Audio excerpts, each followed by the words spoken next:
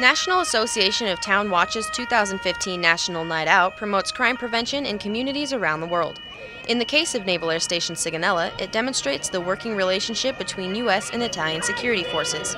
Chief Master at Arms Troy Pepito, Nashimi Security Leading Chief Petty Officer, says the event helps to build teamwork so that the community can feel safe on and off base. We come together to build a bond on anything to build relationships and awareness about crime prevention, security, any other types of events that go on within the community itself. The event showcased canine units, mounted patrols, explosive ordnance units, and demonstrated how well they all work together in unity. Pepito encourages everyone to attend events like these and to get to know those who protect them. They can meet the people that they're calling. It kind of puts a face with the name. It builds familiarity, so it builds that friendship, that hand to reach out and shake. Reporting from Naval Air Station Sigonella, I'm Petty Officer Rebecca Sunderland.